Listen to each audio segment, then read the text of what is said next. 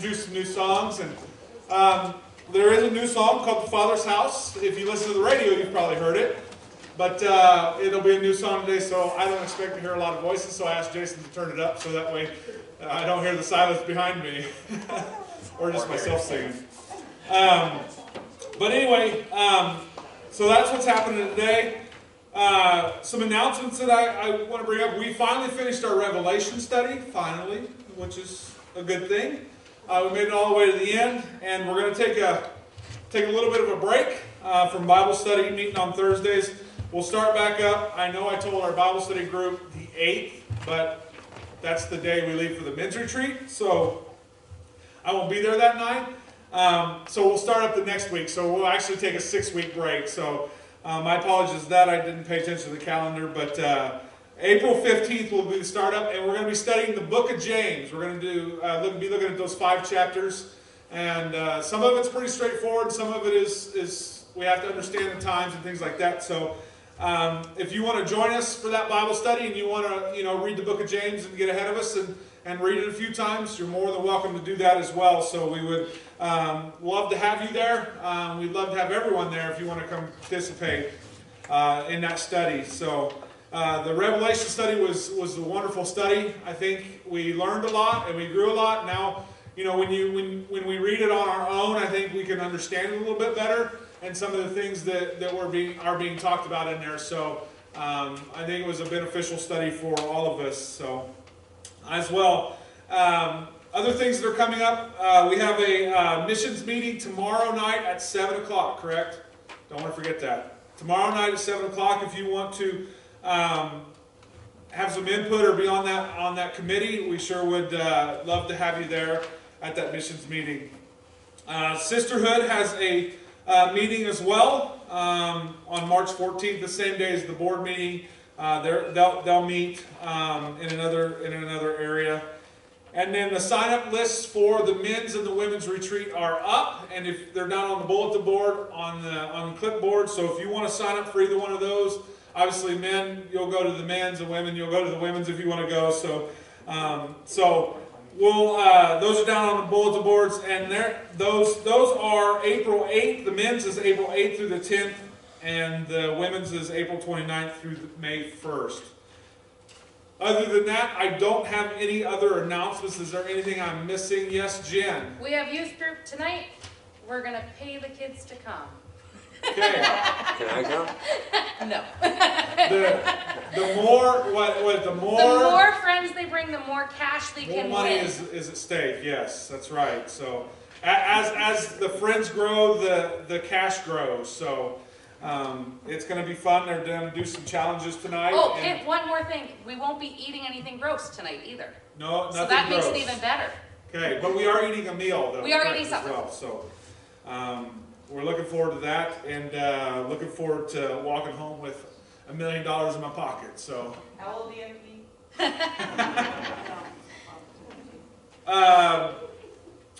Is there anything else that I've missed as far as announcements go? All right, will you pray with me, and then like I said, it's YouTube Sunday, so you worship how you want to worship. If you want to stand, sit, kneel, clap hands, whatever it is, you do what you want to do before the Lord. So just don't go all David and dance in your underwear, okay? Please refrain from that. But other than that, let's open in a word of prayer. God, I just come to you to thank you for this day, and thank you for the time that we have to come together and to worship as a family, Lord. I pray that we would just leave our hearts open and on the floor, Lord, that we would just, through all aspects of our worship, Lord, that we would honor you with what we do, Lord. We thank you for the opportunity to come together and to meet and to bear with each other and to encourage one another and to lift each other up, Lord. We just ask that you would be with us now. Father, we do thank you for this time. We thank you for the beautiful weather that we've been having, and we pray that you continue to be with us as we move forward. Help us to continue to be the light in this community, and Lord, just to live for you in everything that we do. Lord, it's in Jesus' name I pray. Amen.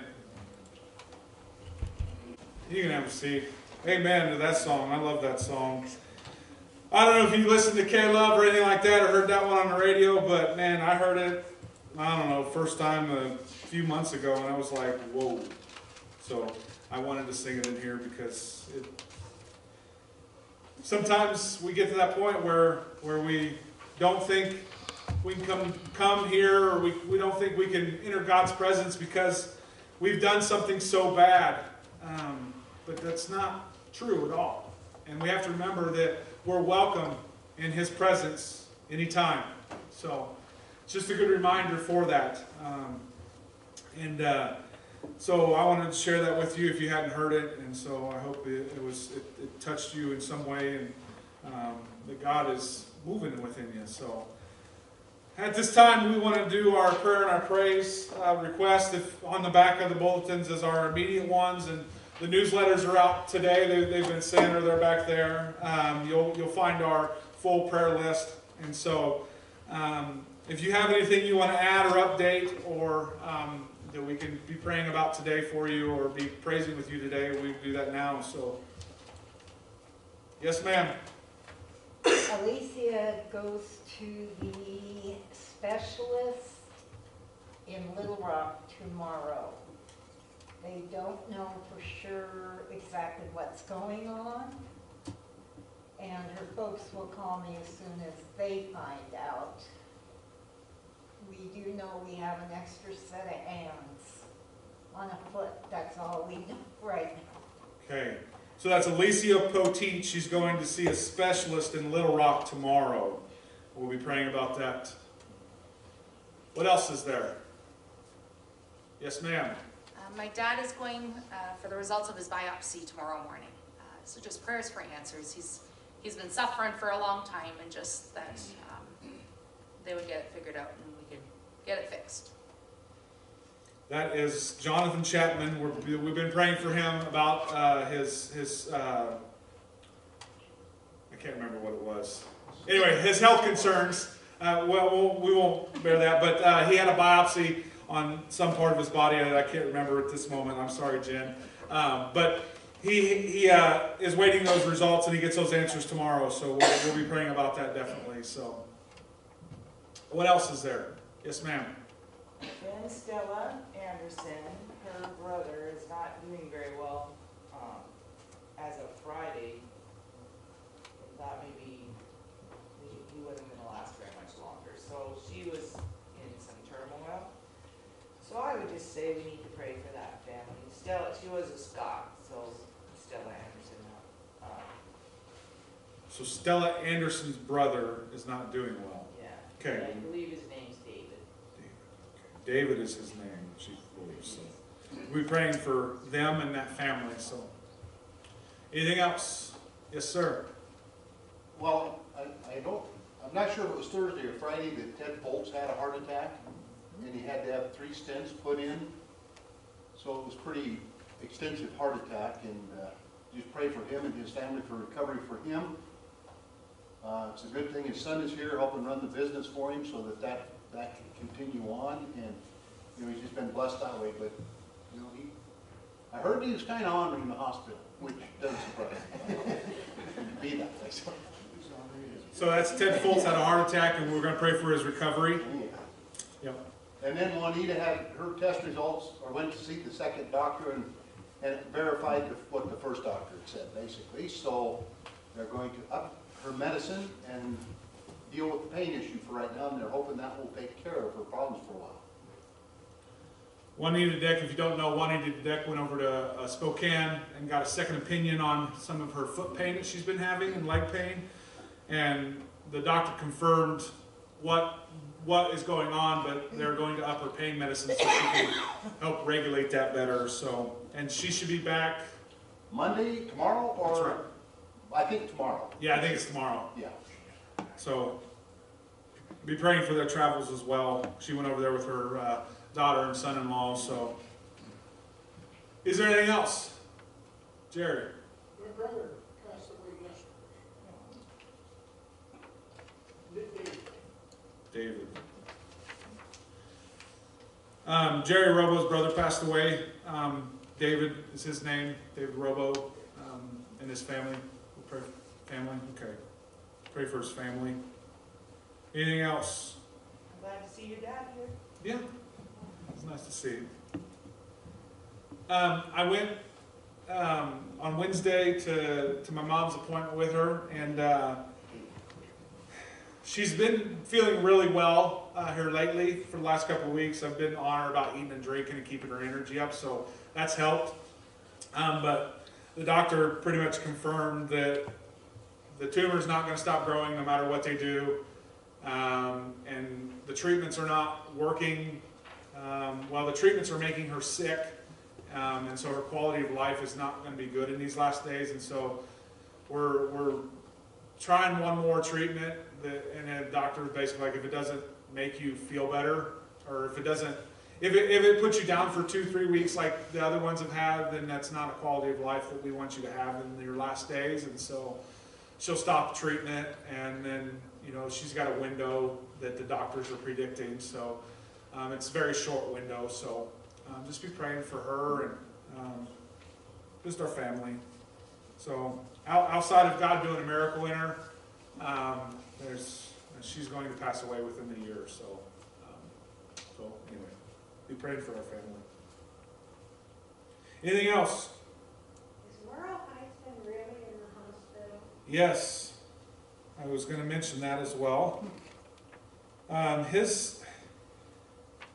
So the last thing I heard from Nancy was his sweet syndrome has been acting up quite a bit, and he's lost like 35 pounds. But they're testing him again, I think this week, for leukemia, because he's showing symptoms of leukemia. And that's all I know. He's doing his best he can with the nerve issues with the sweets or whatever it is, but he's not feeling well. So be praying for Merle and Nancy. They're having a rough medical time right now. Is she doing better? I believe so. She didn't indicate like she was bad or anything, so she just was asking us to pray for Merle, and we were asking some details, and so that's kind of what we got. Anything else? Yes, ma'am. We just found out this weekend that one of our freshmen, his name is CJ Griffin, is at the Kalispell Children's Hospital. And I think they're still running tests. They don't know what has happened, but he's like, from what I understand, like lost some of his mobility, his arms and legs. So it's really unknown right now. They're running a lot of tests on him still. Okay. Be praying for that family, the Griffin family. And CJ, yeah, absolutely. CJ Griffin, if you didn't hear her, CJ Griffin is at the Children's Hospital over in Kalispell, running some tests on him because he's not feeling well. Any others? All right, will you pray with me? Lord God, Heavenly Father, I just come to you to thank you for this time that we have to worship, Father, and to bear each other's burdens and our prayers, Father, that we lay out before each other to be prayed about. And we ask, Father, that as we remember these people throughout the week, Father, that we would bring them before you. And Father, we ask that you be with Alicia. She has an appointment tomorrow with a specialist, and we don't really know what's going on as far as what they're going to say. So, Lord, I pray that you'd be with them, be with that pregnancy. Lord, be in that midst, Lord. That's a difficult situation to navigate as for us humans. But Lord, you know the outcome, and you know what's best. And so we pray for you to continue to be good in that situation, Lord. Father, we just ask that you would continue to be with Jonathan as he is awaiting results from his biopsy, Lord. We ask that again for answers in his life, so that way, Father, if there's a need for a treatment, Father, that you would treat him, Lord. But if you want to heal him, we ask that you would heal him, Lord, if that's in your will. So we pray, Father, for that situation as well. We always want to remember Teddy as well, Father, from that family, Lord, as they're still kind of navigating what's going on with him and his liver, Lord. We just lift him up to you as well. Pray that you protect that little boy. Father, we want to pray for David as he is not doing well, Lord. We ask that you would be with that family and be with Stella, Lord, as that's a difficult situation as well, Lord. Father, we're thankful for how far medicine has come with heart attacks and things like that. And so, Lord, we're thankful that Ted was able to get to the hospital in time, and Lord, that you were able to direct the doctor's hands. And so thank you for that, and thank you for the community that he has been involved with here, and allowed us to have an auto parts business here in town, Lord, and that's been very useful to a lot of people. So thank you for that. Father, we pray for his recovery, and we pray that you would get him back to health, and just pray for that family as well. Lord, we're thankful to hear about the results from Juanita, that you would also help her to have that pain reduced that she has, Lord. And we're thankful that for the second opinion that has kind of led to that decision. And we lift her up to you and ask that you would heal her leg, or at least reduce the pain, Lord. But Father, we know that it is your will that is going to be accomplished, and we pray for that to happen. Father, we pray for the Robo family, and we pray for David Robo's family as well, as he's passed away, Lord. And we ask that you would just comfort them and comfort that family. Father, we want to ask that you'd continue to be with Merle as he's battling health concerns and health issues, and for Nancy as well, as she's having to run him back and forth to doctors and things like that, Lord. It gets tiring and taxing on your mental state and your emotional state, Lord. So I ask that you would be with them and help them to get through this, Lord. Father, I want to lift up CJ to you as he has got some health issues as well, Lord. We don't quite know what they are. So, Father, we lift him up to you, and we lift that family up to you as well, because, again, Lord, all that stuff is hard. And, Lord, we do thank you for the access to medicine that we have.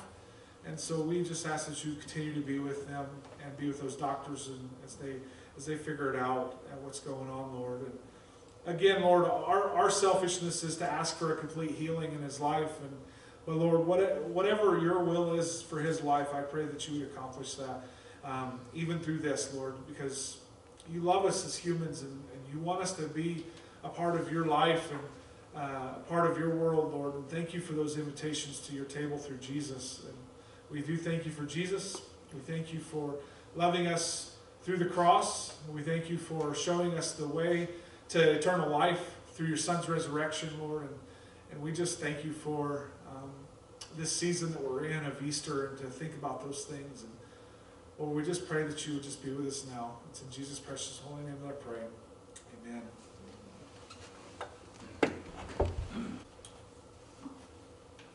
Matthew 5:27 says this: surely he was the Son of God. In our daily bread, I want to read an article from there. And it begins like this: God at work. God is crying. Those are the words whispered by Bill Haley's 10-year-old daughter as she stood in the rain with a group of malevolent believers in Jesus. They had come to Virginia's Shenandoah Valley to seek God and make sense of a legacy of racial discord in America. As they stood on the grounds where former slaves were burned, they joined hands in prayer. Then suddenly, the winds began to blow, and it started to rain. As the leader called out for racial healing, the rains began to fall even harder.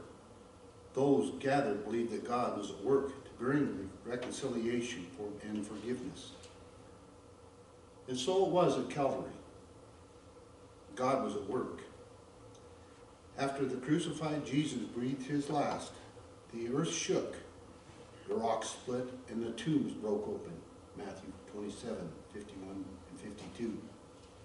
Though some had denied Jesus was, a centurion assigned to guard him had come to a different conclusion. When the centurion and those with him saw the earthquake and all that had happened, they were terrified and exclaimed, surely he was the Son of God. In the death of Jesus, God was at work providing forgiveness of sin for all who believed in him. God was reconciling the world to himself in Christ, not counting people's sins against them. Sometimes we forget that God so loved us and so wants us to be with him. He sent his only begotten Son here to die.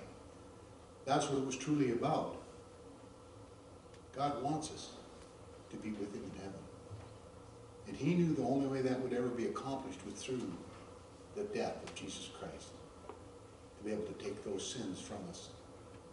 We have such a loving Father that he was willing to give everything for us. Are we willing to give the same back to him? Is that why we have accepted Jesus our Lord and Savior? And why we come to this communion table every Sunday? To really recognize and know what God did for us and what Jesus has done. I hope each and every one of us truly in our hearts looks and understands the great sacrifice that not only Jesus gave, but that God himself gave to send his Son here to take those sins. Would you pray with me? Heavenly Father, sometimes it's overwhelming to think how much you love us, how much you care. You sent your Son here to die for me, to take my sins, to give me that way to you, because you want me to be with you so much. You want all of us to be there. Father, as we partake of these emblems, they mean so much to us because we know what truly occurred and what has happened. Your love was made evident that day when you allowed Jesus to die upon that cross. Father, as we partake of these emblems, we so love you that we will never forget what our Lord and our Savior has done to die upon that cross for each and every one of us. As we partake this day, we are so thankful for all that has been done. It's in your name I pray. Amen. The emblems are in the front and the back, and when you feel led to partake, we invite each one of you to do so.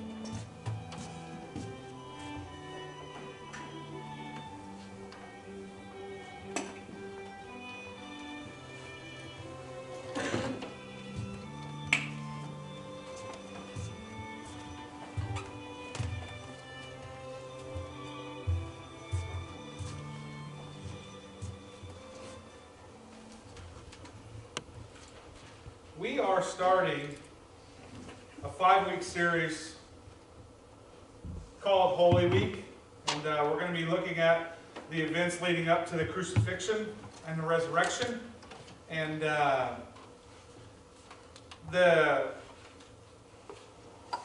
in your Bibles, in the Gospels, most of the crucifixion, the Holy Week, is chronicled in all of them.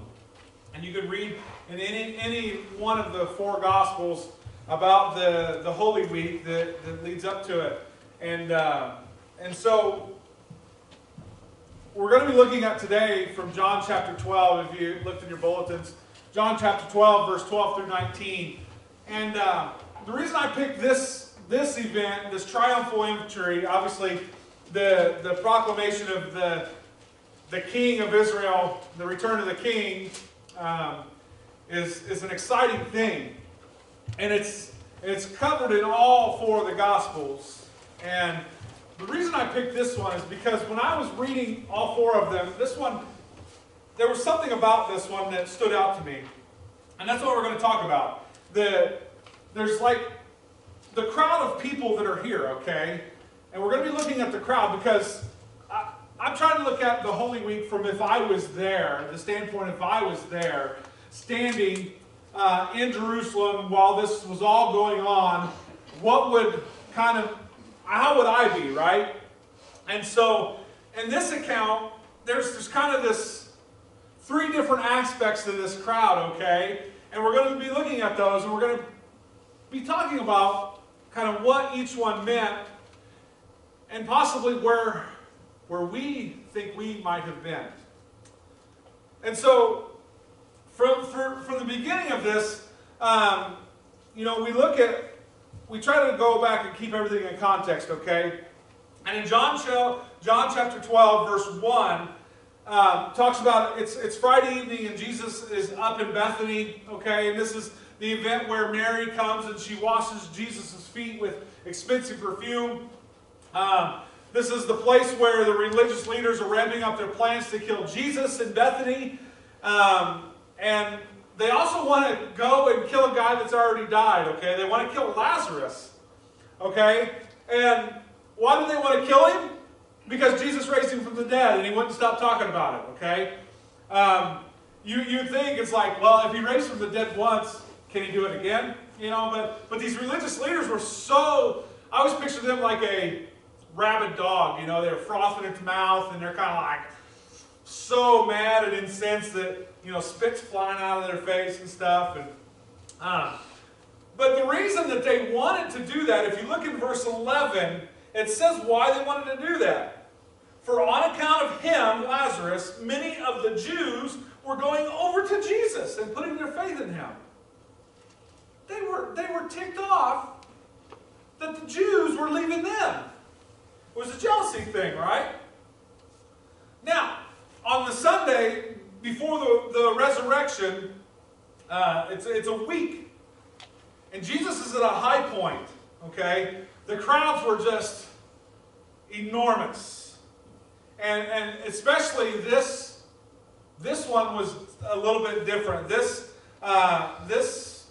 thing in Jerusalem was a little bit different, okay? The nation was looking for a Messiah, all right? The one that they thought would release them from the slavery of Rome. And it was going to take a powerful person to do this. And having just raised Lazarus from the dead, more and more people were gravitating towards Jesus. And so this movement was growing more and more. And as it was building this triumphal entry, I'm sure there was buzz that Jesus was this Messiah he could raise people from the dead. Surely he can topple Rome, right? Surely he could eliminate it. But we're going to be looking at the motivations of these crowd members. And we're going to be looking at their hearts. And the thing I want you to begin to look at yourself is that what is our motivation to be with Jesus? What is our motivation to follow Jesus? And so we're going to look at some of the right reasons and some of the wrong reasons that people were following Jesus. So let's pray, and then we'll dive into the scripture, and we'll talk about it a little bit. God, I just come to you again to thank you for this opportunity, Lord. I pray, Father, for you to speak. Lord, use me as an instrument to communicate your word and your gospel, Lord. I pray that it would be your words and not mine that we hear. Father, move me out of the way and speak to us this day. It's in Jesus' name I pray. Amen. So we're in chapter 12, verse 12 through 16 is what we're going to be looking at today. Well, 12 through 19. Let's read it in its entirety and then we'll look at the different sections.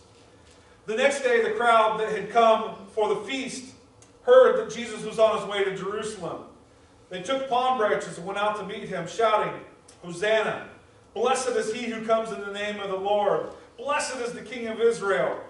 Jesus found a young donkey and sat upon it, as it is written, Do not be afraid, O daughter of Zion. See, your king is coming, seated on a donkey's colt. At first, his disciples did not understand all this. Only after Jesus was glorified did they realize that these things had been written about him, and that they had done these things to him.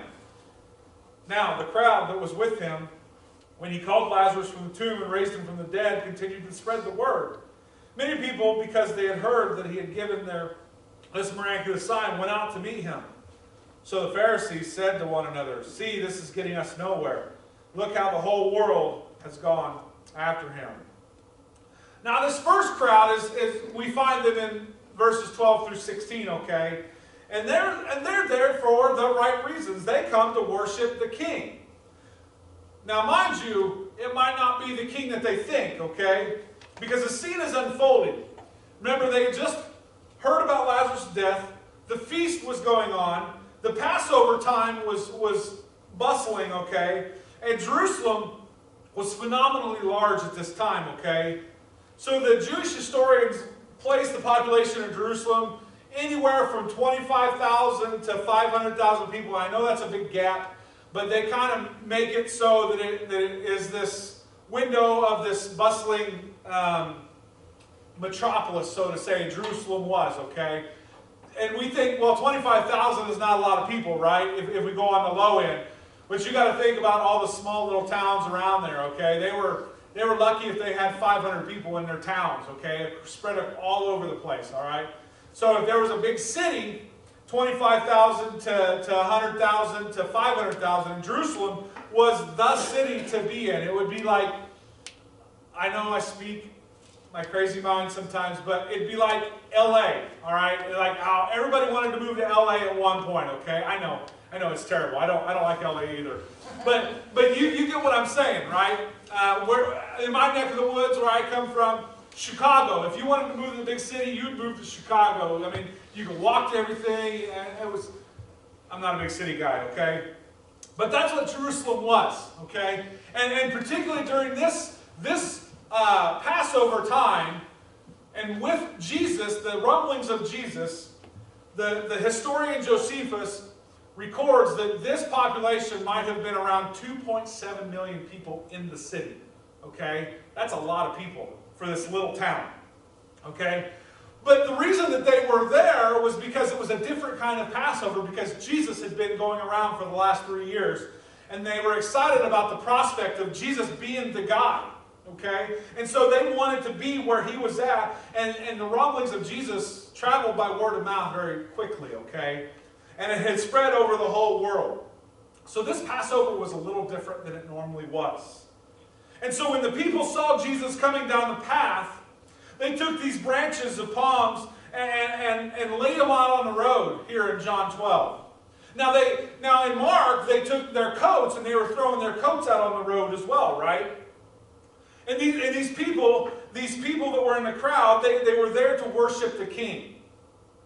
But they didn't recognize that Jesus was something special.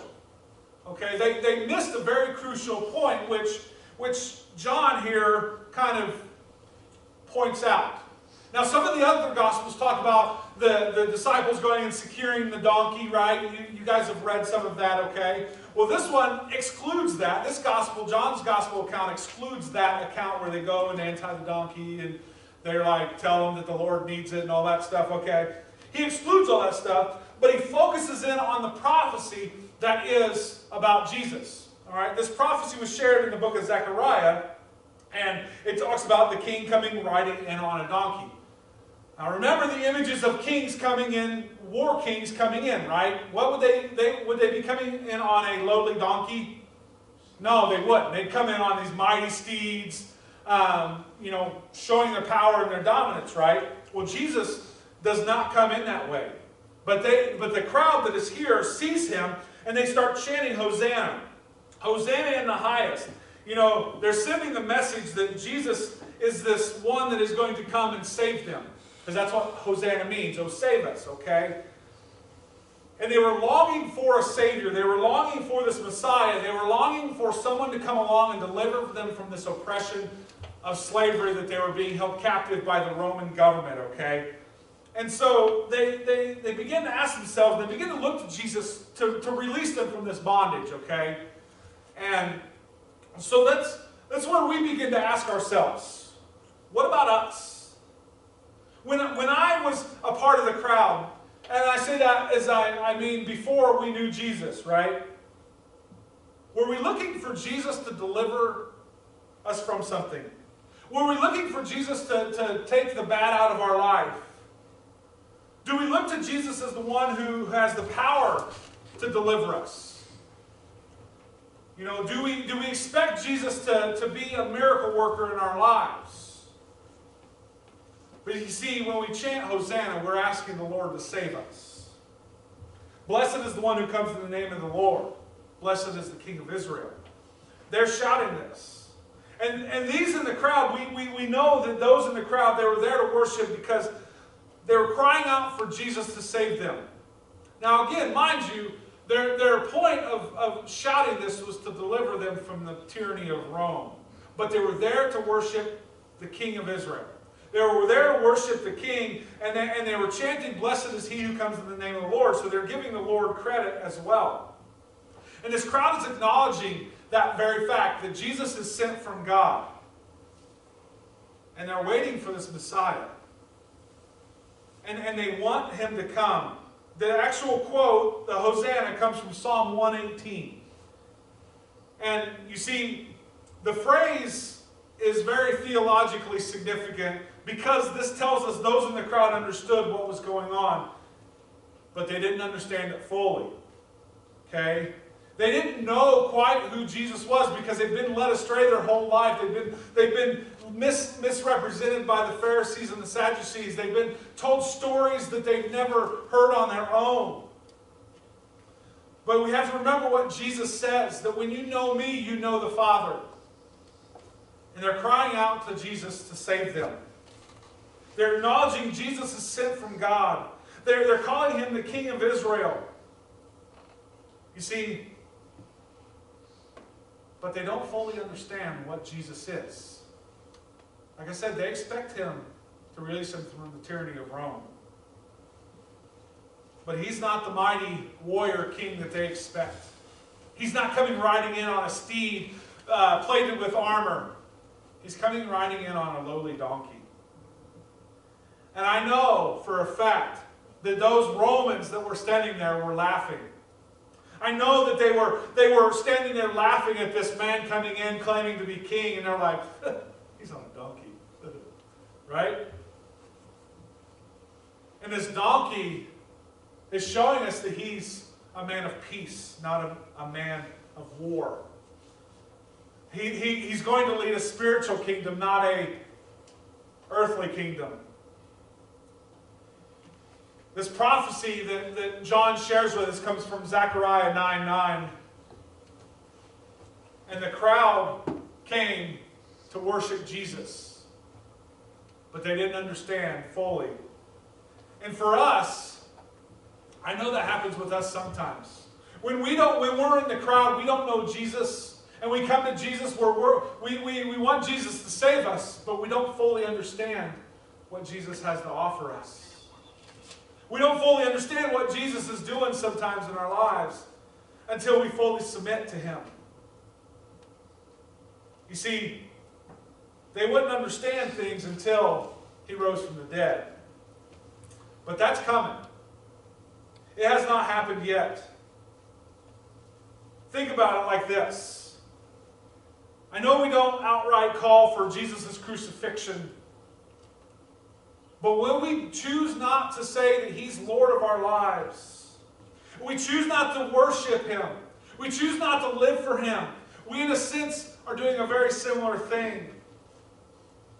You see, when we sometimes suppress the calling to tell our friends about Christ, when we don't listen to the prompting of the Holy Spirit for us to reach out to the hurting, we in a sense are denying the power that Jesus has. We are in a sense denying the resurrected Jesus in our lives. And we find ourselves, me included, maybe chanting in the crowd to crucify Him.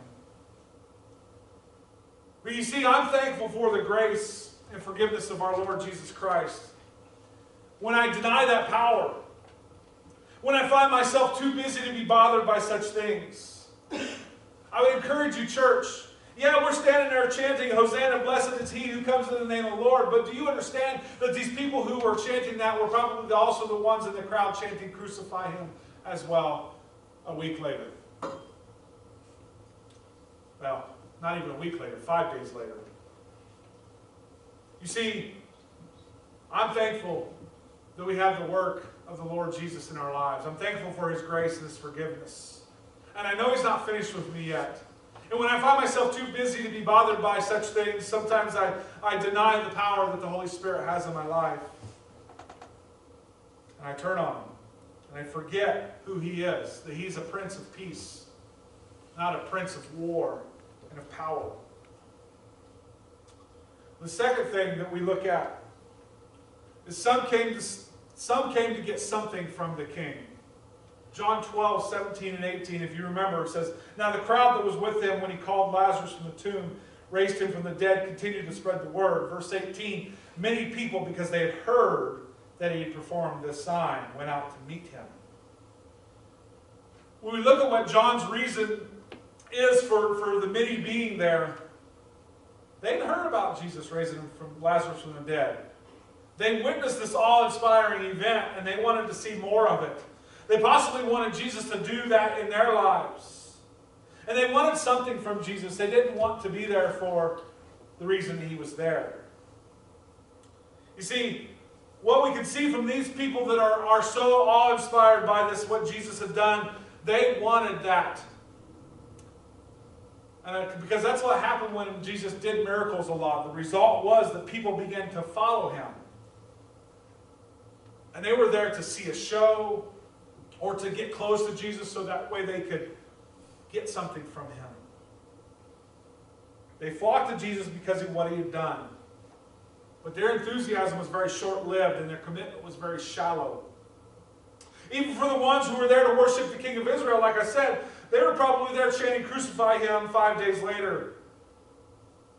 Because they were suffering. They were part of the crowd.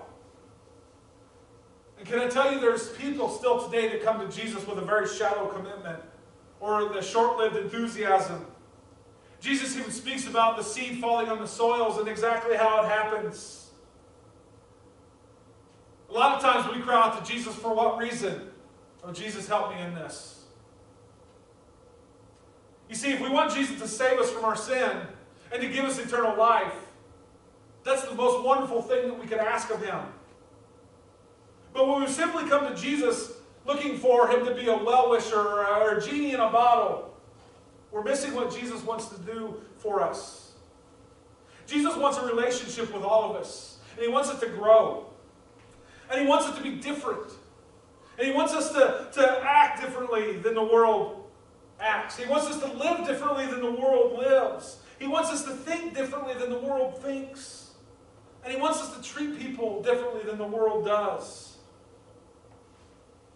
Sitting in church does not automatically guarantee us a spot, a life-changing relationship with Jesus. It doesn't automatically guarantee us a spot in heaven. You see, the commitment that we make to Jesus has to grow over time, and it begins to mold us and shape us and change us. Maybe you came to Jesus because you needed Him to do something in your life, to heal you of an ailment, and you thought, man, that was great. Maybe this Jesus thing is real. But these in the crowd were looking for something for Jesus. They didn't want a commitment for their lives. So ask yourself, why did you come to Jesus? Are you looking for something from him? Are you looking for a genie in a bottle? Or are you looking for someone who saves you from a life of sin? And we can commit our lives to him and to follow him and to begin to let him mold us and change us and shape us so that we're different from the world. The third group of people that were there was in verse 19. So the Pharisees said to one another, "See, this is getting us nowhere. Look how the whole world has gone after him." Even the enemies of Jesus were there, that were opposed to Jesus. They were there in the crowd as well. They come to oppose the king. You see, these religious leaders were there because they'd had enough of Jesus. They were ready to kill him. And they were ready to take the attention off of him because it was stealing their attention. You see, the Jews were going over to Jesus and putting their faith in him, and they just could not have that. And as the Pharisees are observing this crowd, that froth is getting more and more at the sides of their mouth because they're getting more angry and angry and angry. See, Jesus followers are not just the people from Galilee. They're from all over the world. They're for the Passover, and these people are amazed at Jesus, and they're seeing this. And these religious leaders wanted nothing to do with this Messiah, because they're the ones who pushed that agenda of the military warrior. They wanted their territory, their land back. They wanted to be on top of things no matter the cost, because they wanted to maintain that power, the money, and the control of the people that they had. And they were opposing Jesus at any cost. I mean, look at it. He just raised Lazarus from the dead, and they were mad because Lazarus was talking about it, and they wanted to kill Lazarus again. How nonsensical did it become? They were so irrational that they couldn't even see past the ends of their noses. They wanted nothing to do with this Jesus. You see, when we do not continue in Jesus' teachings, or with the teachings of God, we start to go our own way. And these religious leaders were no longer following what God had taught them, what their predecessors had taught them. These religious leaders were religious in title only. They were, in truth, godless men, even though they represented God. They only wanted the power and the control. They wanted Israel to be the king of the world. They wanted Israel to be back on top. And their Messiah was going to deliver that. This lowly prince of peace that came riding on a donkey was not the guy they were looking for. You see, he's not the king of war, he's the prince of peace. And they would have recognized all of this. And they wanted nothing to do with this Jesus. You see, those in the crowd were there during this event. They were there worshiping the king. Maybe they wanted something from the king, or they were there to oppose the king. So I ask you this question: who would you be? Who are you today? My prayer is that we would be the ones there to worship the King, the Son of God, the Prince of Peace. Maybe we don't understand all there is to know about Jesus, and I don't believe we will until we see him face to face. But understand this, we're there to worship the King. That's my prayer for me, that's my prayer for you as well. That we're not there to look to Jesus as a genie in the bottle.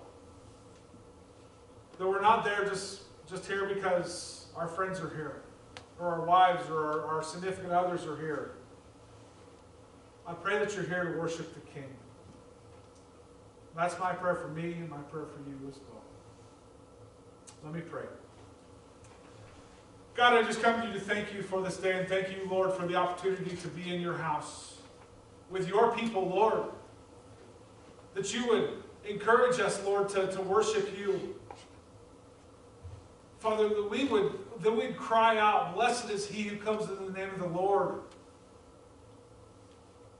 Father, I've been at this a very long time, and I still don't understand all aspects about you. How how you can be so loving and forgiving to me when I fail so many times.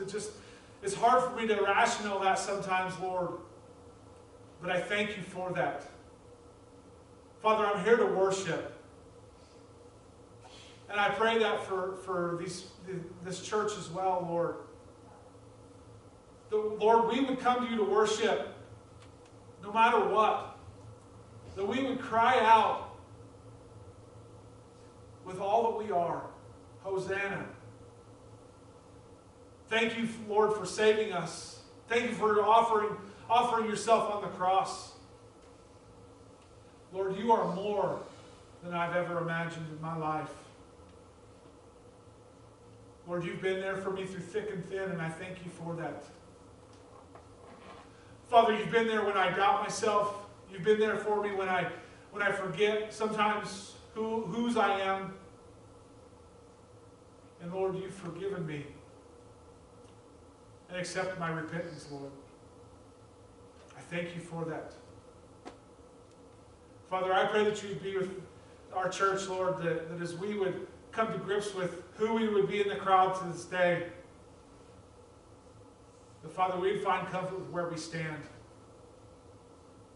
But, Father, if we're in the uncomfortable spot of not being there for the right reasons, Lord, I pray that you would begin to work on our hearts and lead us back. And, Father, help us to repent of it, that we don't ever go that way again. Lord, we thank you so much for loving us so much that you came and showed us what it is to be free from sin on the cross. Thank you for paving the way to eternal life through your resurrection, Lord. It's in Jesus' name I pray. Amen. As always, if you want to have a conversation about this at any point, I'm available. About who Jesus is in your life, maybe where you stand with Jesus in the crowd this day. If you want to have that conversation at some point, come find me. We'll talk about it. But other than that, have a great week, church. Enjoy your weeks and love God and love others. Have a great week.